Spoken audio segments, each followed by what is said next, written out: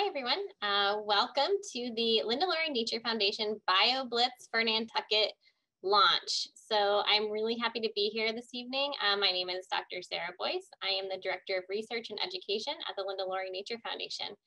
And I'm going to be talking to you about the LLNF BioBlitz for 2021 using iNaturalist. And this presentation is part of the Mariah Mitchell Association Science Festival. So we're really excited to again be participating in Science Fest with MMA and the Nantucket Community School. And before we get started in the presentation, I just want to acknowledge both the Science Festival and all the sponsors and organizations that are participating. So if you're watching this during the week of Science Fest, we hope that you also attend some of the other events and learn about the natural world and science all around you. So thank you to MMA for including us again this year, and I hope you guys have a fun Science Fest. So today we're going to be talking about our BioBlitz. So we're going to first talk about what a BioBlitz is. We're going to talk about what happened in 2020. We did our 2020 was our first BioBlitz. We'll talk a little bit about iNaturalist, which is the tool that we use to collect biodiversity information for our BioBlitz. And then we're going to talk about our goals for 2021 and how we can build on and improve upon what we did in 2020. And we'll go over how to get started. So we're going to go over how to so that it's a very easy thing for everyone to do. And we'll show you some additional resources too. So that's just what we're going to be covering for right now. So first of all, what is a BioBlitz? So generally a BioBlitz is a very intensive survey of a defined area. It's usually over a short period of time. So in our case, we're doing it for a month, but usually it's a weekend or a week. And it's an inventory of every living thing. So it's really to get what the biodiversity is of a landscape. And typically BioBlitzes involve scientists, community members, school groups, general public, families. It's a way to get people out in the community discovering the natural world around them. This photo is from the Delaware Nature Society, and I like it because it reminds me of when we used to be able to all come together and learn together as we collect things and explore the nature around us. So that was the spirit in which we started our BioBlitz, but we had to make some adjustments, and we'll talk about that in just a minute. So in 2020, when we first, remember back to a year ago, when we first started our stay-at-home orders because of COVID, we were trying to come up with what can we be doing to continue to learn about the world around us. So it was about bringing science and nature to our community. And so all these pictures are of my family on the right-hand side. We took walk after walk every day because, right, that's what we were only allowed to do was walk with the people that we were already quarantining with. And so we started the LLNF BioBlitz as a way for people to help learn about the biodiversity around you. People were getting out into exploring new areas that maybe they hadn't been to before, new conservation lands. And so it was a way for people to start collecting data. It's really great to have that data information about the biodiversity, but also learning about what's around us. And also the timing. So right with spring happening or starting in early March and moving into May as we did in 2020, we could see the change, what we call phenology. So as things leaf out, as things bloom, as snakes and turtles emerge from winter. So it's a way that we could stay, connected to the natural world around us while we were all sort of physically separate. And the main tool that we use for this is iNaturalist. So as I mentioned in the beginning, with typical BioBlitzes, people get together and obviously weren't able to do that. And so we were using iNaturalist because it's a way for people to connect online that are interested in nature and biodiversity. And so just a bit about iNaturalist, it's currently housed at both the California Academy of Sciences and through National Geographic. And what I sort of love about iNaturalist, not sort of, I really do love about iNaturalist is this, originally it was a project created by a graduate student who was looking for a way to collect biodiversity information for his graduate research. And it's turned into this amazing free global biodiversity program. So this is the landing page on a desktop computer or laptop for signing up. It's free to sign up. So I'm just putting this out there for those who want to join us to sign up for iNaturalist.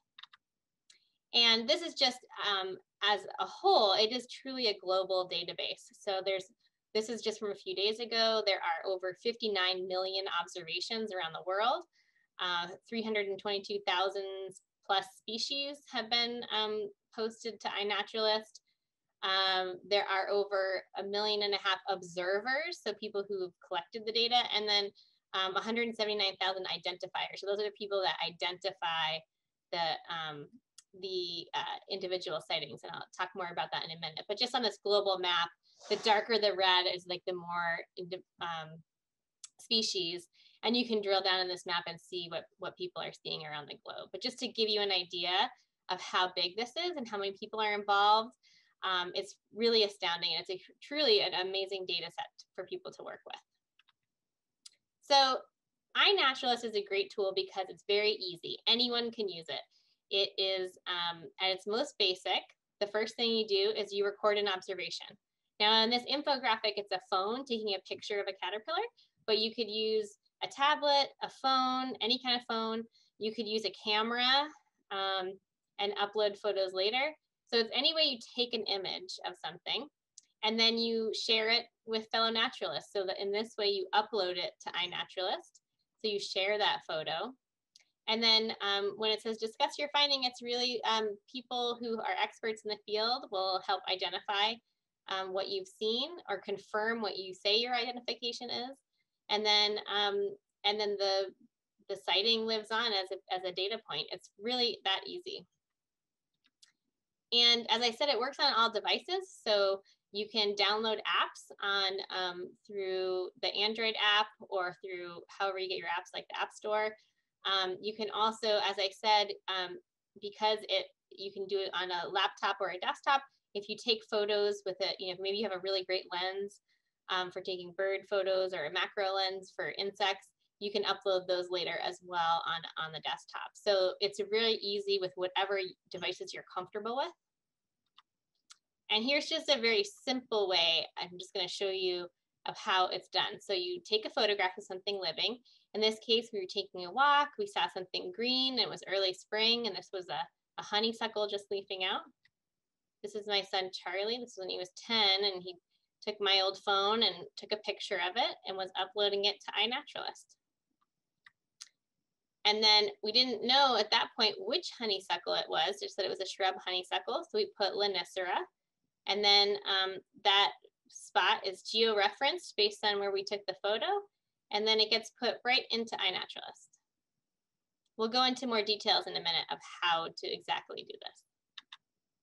All right, so in 2020, we set out some different BioBlitz goals. So the goals were pretty simple. How many species are here during March? Which species are the most common? So what are we going to see more of? Are there any invasive or exotic species? What stages of life are represented? So are we going to see more eggs of something? Are we going to see flowers? That kind of information is really useful in a BioBlitz. And then which species are most surprising or intriguing? Are we going to get some like very interesting observations? Of course, some of it is the time of year. So what are you going to see in different times of year? And also where people are going, right? Are they going, to uncharted areas of the island, if there are any? Are they going to certain conservation lands or just your neighborhood? There's lots of different things possible. So, and this is basically, it's how it worked in 2020, but it's also how it's going to work for 2021. So on any smartphone, you download the iNaturalist app and set up an account. It's totally free, as I've already mentioned. Then you take a walk and any conservation area, any publicly accessible place, the beach, you can go to your backyard, and you take photos of what you see and submit them. So as I showed you, it's really pretty easy. So I'm going to walk through an example now. That's kind of a more specific example. So let's say I'm taking a walk. Maybe it's Squam Farm, or maybe it's over by my Comet Pond, and I see this little painted turtle that it's springtime, it's sunny, it's coming out. And so I said, that would be perfect for iNaturalist. And so I pull up my phone, and I do have an iPhone. So these examples are going to be for an iPhone, but it's really similar for an Android phone. So I pull up my phone. The circle at the bottom, you can see there's a camera, a picture of a camera. It says observe. So you click that, and it goes to a camera. And I took a picture of the turtle, and you can either like that and say next, or you can retake it, and you can see next. So the one thing I do want to point out is up here, there's a plus. You can take more photos. So maybe you have, you want to take a picture of the other side of the turtle or the habitat it's in. You can add additional photos, but that first photo you take will be the main default photo. Okay, so then you click, what did you see? And this is my favorite aspect of iNaturalist because it helps you identify things in the field. So sometimes I'm in the field, I'm taking a walk, and I see a caterpillar and I don't know what it is. And I can take a picture and it can get identified later, but the algorithms within iNaturalist already might suggest something for you. So you hit, what did you see? And based on the picture that you submit, it will guess what it is, or, you know, it's an educated guess, I guess. And so it knows that it's a painted turtle. If you click that little eye next to the painted turtle, it will give you species information. So just in the field, like with your phone, you can learn all about what you're looking at. You don't have to wait till later to go home. And so when you can find out all the information about the painted turtle, you can see more pictures, you can see a distribution map. I mean, there's a lot of information just at your fingertips. Okay, but if I select painted turtle and I hit share, then you notice also there's already the date and the time, the exact location, the latitude and longitude of where I was. And then, so that's the great thing about using your phone is we all have a GPS in our phone that's gonna allow us to collect this level of data. So when I click share, it automatically, you can see it's syncing. It loads that right into iNaturalist. Now this next little piece is kind of what happens after. So this is, you know, days later. And I had suggested painted turtle, that's the first one up here. Then this person, John G. Salamander, is his iNaturalist name, also said that the data was, or that the picture was painted turtle. And then a third person actually went so far as to say it's an eastern painted turtle, which is true. So with all of this agreement, this expert agreement, then the species or the observation becomes research grade. So that's kind of the awesome power of this whole group of naturalists through iNaturalist. So this is a picture of my observation if you look at it on a computer, a desktop, or a laptop. So what we're seeing is that it says research grade up at the top, which means there's been enough confirmation of this ID that this record is like a closer to true record. It's research grade. It has a map on the map on the right shows this blue dot is where my observation was, that individual turtle. And the red in this case are other observations of painted turtles around my location. So in this case, Nantucket. So it's kind of great. Whatever you see, you can say, is this the only one that's been recorded in iNaturalist, or is this, you know, how many other species or how many other individuals have been seen? So we know that there's more than like 10 painted turtles on island, but what we can see from these data are that there's a big distribution of painted turtles on Nantucket. They're on the East Coast, they're on the West Coast, they're on the South Coast. So it's a great way to learn more about what we're seeing around us as well. So how does this play into the BioBlitz? So during the period of the BioBlitz, which was from March to May of 2020 originally, any observation on Nantucket got automatically put into the BioBlitz database. So that turtle observation is counted then for the BioBlitz. So we'll go into the BioBlitz a little bit more in just a sec. So the 2020 BioBlitz, it was our first time doing it. We thought it was only going to be for a few weeks during stay-at-home orders, and then we all stayed at home forever. So as you can see the date on here, March 15th to May 17th, that was the, you know, the heart of the BioBlitz. So it's less of a blitz and more of a slow walk, I guess. But for 2020, you can still see the BioBlitz page on iNaturalist. So you can still see the summary statistics. And it always has at the top the most recent observations. So we'll go over some of this in a minute. But what I will say quickly about the most recent observations, it's really interesting because the person, I know who this is, but the person who posted these used a camera, so you can see there's really beautiful pictures. It's Baltimore Oriole, the bluets, this oyster catcher, uploaded them later. So the person uploaded them in October. So even it's well outside the BioBlitz window, because the photos were taken in May during the survey period, they were included in the BioBlitz, even though they were entered in October. So that's pretty cool to continually get additional data. And the BioBlitz, because a BioBlitz needs to be defined by the specific area, we defined our area for the whole of the island. And this is for Nantucket County. So it actually does include Tuckernuck and Muskeget Islands. And so all these red data points are points that were collected during the survey, the BioBlitz period. So there's more iNaturalist data that has been collected in other years and other times, but in this map, what we're seeing is all of the BioBlitz data. You'll notice that there's a bunch of points out in the ocean, both on the north and south of Nantucket, and I'll talk about why that is, but just note that for now, there's a bunch of data points out in the middle of the ocean. And that this little scroll along the bottom are just some of the observation photos that people took throughout the BioBlitz period. So I'm going to talk now about some of what we found during 2020, some of the summary statistics, and what our sort of target goals are for 2021. Like, what do we want to beat? And so we had over 665 observations. So this first circle on the left. Everything in green is research grade, which means it's gone through that series of identifications where the observations are put to research grade. So more than half are research grade at this point, and that will continue to be added. So over the course of the year, people continue to identify observations. So that's really great. What I find most interesting is this middle figure of the 252 species found, because it's not just the species, it's the different taxa. So you can see which groups are most popular. So because I'm a plant ecologist, I'm really excited that the green bar is the biggest, so that plants were the most observed. And then the breakdown of like arachnids, mollusks, and I think this is insects that got cut off.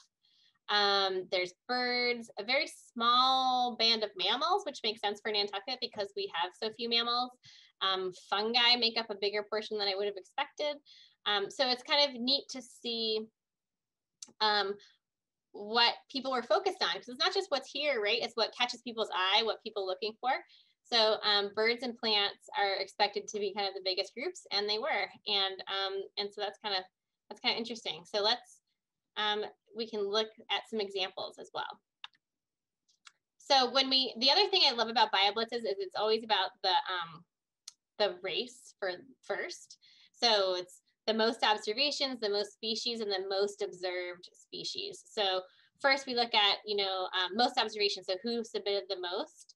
It's not really fair because I submitted the most, but it was my project that I was driving for. So I was trying to encourage more people to collect data. But NNIU, who I don't know who that was, but had almost the most observations. So 78 observations during the BioBlitz period, but had fewer species overall than Seth, my coworker. So it's kind of interesting thinking about how that breaks down, where you can have tons of observations, but not as many species. So these are kind of some of your stats to beat, and we can have maybe leaderboards moving forward, which would be really fun.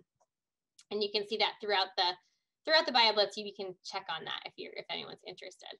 The other thing is about the most observed species. So I'm gonna have the same data, but on the next slide. You can look at the top species for the BioBlitz 2020. And what I kind of love about this is the data confirms what we know, right? So the most observed species are also some of our most common species on Nantucket. American robin, right? Eastern cottontails, white-tailed deer, mallards. Everyone can think of a spot to go find a mallard duck, pitch pines. And the other thing about the plants that we're seeing, especially the eastern red cedar, the American holly, and the pines are all evergreens. And why I think that's significant is that this BioBlitz starts during March at a time when things haven't greened up yet, right? So the leaves on all the trees and shrubs haven't come out, like the small wildflowers haven't come out yet. So we start with the evergreens. And so that's why those are kind of highly observed. So this is just to give you a snapshot of some of the more common species seen. Excuse me. And then here's just a gallery view. So like sometimes you can look at the gallery view as the BioBlitz is going, and just gives you a taste of some of the observations that were made. I failed to mention that last year we also had a number of school classrooms that participated at the junior high, where students were collecting biodiversity information. But I like this particular screenshot because what it shows is some of the diversity of what people can look for. So you can take a walk on the beach and go beachcombing and find scallops and razor clams and different types of seaweed that you never knew maybe how to distinguish. You can use iNaturalist to help you with that. And then you can also see in the corner of a lot of these photos the RG for research grade. If you, excuse me, are more comfortable staying at home, having feeders and watching the birds come to your feeder, you can see the Baltimore Oriole and the rose-breasted grosbeak in the same picture. You know, and those are really great biodiversity information bits. I will use this point to say what we're not as interested in and what iNaturalist shies away from are planted species. So you wouldn't want to go into your yard and maybe take a picture of the hydrangea, because while it is growing, it's not part of the natural biodiversity. However, if your yard has a lot of kind of like wild landscape, like there's black cherry and there's maybe huckleberry and blueberry, part of the native landscape, those would be things that we would encourage in your yard. We have earthworms, wild strawberries. I love, you know, these are kind of the very common things, green crabs up here, that people will find anywhere, almost anywhere. So I'm going to go through a few examples that show what people found, and I think they'll give you an idea of kind of the breadth of things that we can find during our BioBlitz. So we're going to start with like kind of a very common thing that everyone can go out and find pretty much right now. Bearberry is one of our most common woody plants. It's low growing and it's evergreen. So it's great. Anyone could find it out in the Middle Moors, at Linda Loring, Sanford Farm, like any of the common conservation areas will have bearberry, the low growing shrub. This one was collected during our BioBlitz by Posey, and this was done in April, and what she noticed were the flowers. So this is really good phenology information too, where because it's flowering, now we know that bearberry is flowering in April. And then with this, you can see on the map where else bearberry has occurred. And this one has already been upgraded to research grade. All right, so here's another type of observation. So this is a white-tailed deer, and it's research grade also, but this isn't an actual picture of the animal, is it? This is a shed. So this is actually one of my observations. I found this shed at the Linda Loring Nature Foundation in April. You can see it's April 5th is when I found it. And I took a picture of where I found it. So I didn't like take it somewhere else and then take a picture, because that would change the geographic location, right? So I saw it, I took a picture of it on the ground where I found it. And so this is an indicator that the deer was here. And so you can take things like this. People can take footprints too and pictures of scat, because it's evidence of that animal. So it doesn't have to be a picture of the animal itself. And so this is, yeah, one of the types of white-tailed deer observations people can make. So earlier I mentioned beachcombing.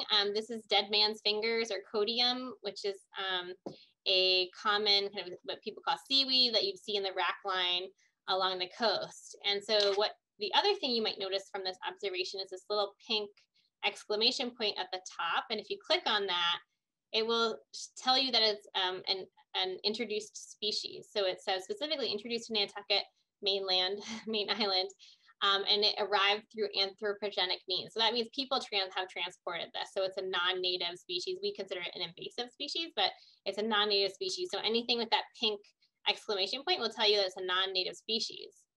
And then the other thing that's kind of cool about, if you want to learn more about codium, you can look at outside of the BioBlitz, you can look at codium on iNaturalist and say, it's a non-native species. Where else does it occur? And you can see that codium is global. I actually don't know where codium originated. I didn't actually look that up before this talk, but you can see that it occurs throughout the globe, and the darker the red are the areas where it's more commonly found. So it's just another way to get some more information about what you're finding. Another thing is to find, so in this case, the insect, but we found the egg mass instead of the insect itself. So I found this mantis egg case. Once the mantis lays its egg case in like late fall, early winter, it's there all year. So they're kind of around. And so when I found this, I took a picture. It was March 25th. And it's a Chinese mantis. And so you can see the red exclamation point again, indicating that's a non-native species. So we have 2 species of mantids on the island, neither one are native.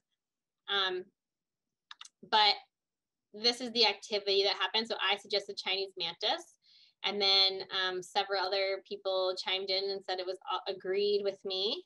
So then it got bumped up to research grade. And then when you look at the Chinese mantis page, here's the kind of other kind of statistics that I like about what you can find on iNaturalist. You can find out who the top observers are. So Eki Lee, I don't know, she is the top observer for the species. So wouldn't it be cool to, like, I could beat her. I could find more Chinese mantids around the island. And then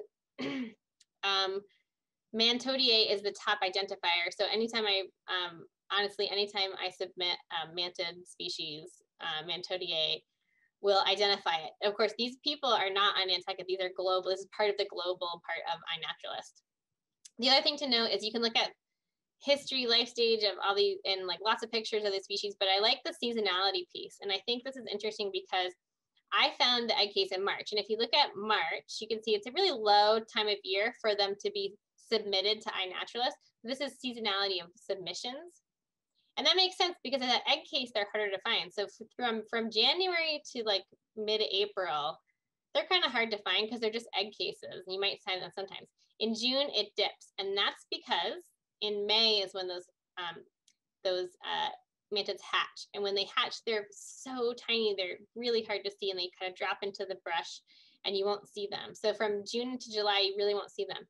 And now those mantids are growing all summer, and their peak is September. And why is that? Because they're an insect that's 5 inches long. So if you see something 5 inches long, that's a mantid, you're probably gonna take a picture of it. You might submit it to iNaturalist.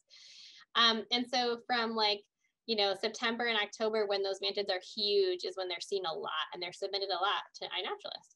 And then they taper off as they die, as they lay eggs, and then the adults die for that year. So it's kind of really interesting to think about the submission of seasonality also matches the seasonality and the life history of that animal. Another thing I want to point out were rare species. So I took this picture of Nantucket shadbush, April 11th of last year. And this is not a great photo, but it's the Linda Loring Nature Foundation. And this is the shadbush that was just starting to bud out. And I knew that it was shadbush. You can notice the VU up at the top. So that's not the invasive indicator. It's a vulnerability indicator. And so just to remind you what shadbush looks like when it's not a tiny budded twig.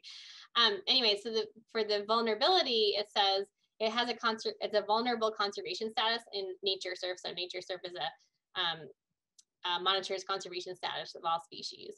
And so because it's vulnerable, you'll notice that on the map, the dot is in the middle of the ocean and it's a fuzzy box. So basically anything that is considered vulnerable is given a priority status where they won't give you exact location information. So I know I can tell you that this was found at the Linda Loring Nature Foundation, but I think you don't have to worry if you're interested in taking pictures of rare or endangered birds, insects, plants. I mean, we have to be careful that we are respectful of those individual species, like you don't trample the plants or harass the birds or move insects. But you can take a picture of it and submit it to iNaturalist, and not be concerned about revealing location information. And then the last thing I wanted to show as an example was, while this is a picture of a daffodil in my yard, I'm focused on the pollinator. So I mentioned before, you know, there have been a lot of daffodil submissions because people want to take pictures of things in their yard. iNaturalist really prioritizes natural landscapes. So we love to do stuff in our yards, but really I want to steer away from the things that people have planted, like daffodils, the hydrangeas, even anything like landscaped, right? But I took this picture because I was really interested in the pollinator, and I knew it was a bumblebee, but I couldn't have told you what kind of bumblebee it was. But from submitting it to iNaturalist, it was identified as a 2-spotted bumblebee and has been upgraded to research grade. So that's pretty great. And it's a way, because you know, it's a way for me to understand more about the pollinators in my own yard and the insects in my own yard by taking pictures from iNaturalist. It's something I'm learning more about myself. So with that, you know, I really want to encourage people to join us for our BioBlitz for 2021. So our plan is the BioBlitz has started today, March 16th, and we are going to run it for 1 month. So we have less time than last year. So last year we ended up running it for 2 months just because we thought the pandemic would end. And so we have 1 month to collect as many biodiversity observations as we can, and we want everyone possible to join us. It not only provides us with biodiversity information about the island, but it helps you learn about what you're seeing around you, both your yard, your favorite walking areas, and helps you maybe explore new properties and locations too that you hadn't thought about before. So how you join us is you just sign up for iNaturalist and start taking observations. If you're collecting observations within the county of Nantucket, you're automatically put into the BioBlitz. You could officially become a member by just like tapping that screen and joining the project, but really you just have to join iNaturalist and start taking information. We're going to be posting updates throughout the month on our social media pages. We have a page on our website at LLNF.org where you can find out some more information about how, you know, printed materials about how you can collect observations. If you do kind of see some cool things and share them on social media, we hope that you tag it at LLNF BioBlitz 2021, and then we can kind of all see each other's observations. But the best way is to kind of stay connected through iNaturalist. So our goals. So we have the goals of collecting as much biodiversity information as we can and learning about them together. But I mean, it's really fun to have like hard number goals. And so I really want to beat 2020. I mean, for so many reasons, 2020 was not the best year. So isn't it fun to try to beat it? So we want to collect more species than last time. We want to have more people collecting observation data. We had 665 observations. Wouldn't it be great to have 1,000 observations? We had 67 observers. I think we can get at least 100. And we want to cover more of the island. So I pulled up this map again of all the observations from the BioBlitz last year. And there were some like really big holes that jumped out at me. And so the first one was Coatue and Great Point. And I was like, why did no one go there? And then I realized we weren't allowed to go there. So that area was closed at this time last year. And so this is a really good opportunity to kind of get out and add some biodiversity information from Great Point and Coatue. For some reason, Tom Nevers wasn't really surveyed. I mean, like the homes and like where people's houses are, but that area needs to be explored somewhere. That would be a fun project. Quidnet, for some reason, was, you know, kind of low. I don't know why around Saskatchewan and Quidnet, there wasn't a lot of activity. Maybe walking those beaches would be fun. And then, of course, Tuckernuck and Muskeget, which other people have collected iNaturalist data for those outside of the biodiversity window, but there wasn't much action happening on Tuckernuck or Muskeget. So if anyone goes out there during the BioBlitz period, it would be really fun to add those data to our survey this year. So like I said, we're going to be posting about updates and like leaders of species and leaders of people potentially. But really, I want to, I want to beat out those robins too. Robins as the most observed animal. It would be really great to kind of mix it up and see what else we can see out there. And then there's lots of additional resources. So as a wonderful citizen science program, iNaturalist has tons of short video tutorials on like how to observe with your mobile device, how to observe using the website. So if you do have a camera and you want to upload observations later on the website, there's lots of great tutorials. They even have things like how to best take observations, how to, really great info about photos and taking photos. And so there's a wealth of things to explore through that. There's also teachers' guides for additional educational materials, and I'm available as well to help with anything. So I want to thank everyone for joining us this evening. Don't go away yet, because we're going to have a short video of me in the field demonstrating how easy it is. But I just want to end with my contact information. I'm happy to help anyone get started and answer any questions that they're to be had as well. And we've been doing iNaturalist with our son for a number of years now. It's been really fun to have him collect BioBlitz information and help us catalog, in this case, the eastern tent caterpillars and the black cherries.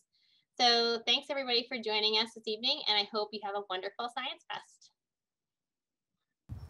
Hi, so we're here at the Linda Loring Nature Foundation, and we're going to go over how to use iNaturalist in the field. So let's say you're at Linda Loring and you're taking a walk and you see something, you either don't know what it is and it's kind of cool, or you see something you might want to log in iNaturalist. It's really super easy to do. So here we have right here, we have a little earth star fungus. I'm not going to move it right now because the first thing would be to take a picture of it in its habitat, right? And if it's a plant, we don't want to pick something, we don't know what it is, we don't want to move any animals. So I'm going to grab my phone to pull up the iNaturalist app, okay? And then just on the home screen, which I know it's kind of hard to see, we're just going to click observe because it has a camera and it brings it right up to the camera. And now the best thing for taking photos in the field is just to try to get close to the object, but also to get some of the habitat. I'm going to use this photo. And then the other thing that's great with iNaturalist is you can take multiple photos. So if it's something I did close up, I might want to take another photo and take a bigger, kind of back out a little bit to get the overall habitat. And that's helpful for identification. Okay, so then the only thing I have to do next is hit what did you see, and it gives suggestions on my species, which is really helpful in the field for helping identify things, but also for when you submit. So right away it has our earth star fungus, it has the genus and species of things that have been seen nearby and that were visually similar. It has the date, the time, exactly the location of where we're at, and so I can hit share. And there you go. Right away. That's how easy it is to submit something in iNaturalist. And now now that it's submitted into iNaturalist, the identification can be verified, and then it can contribute to the biodiversity information of the Linda Loring Nature Foundation.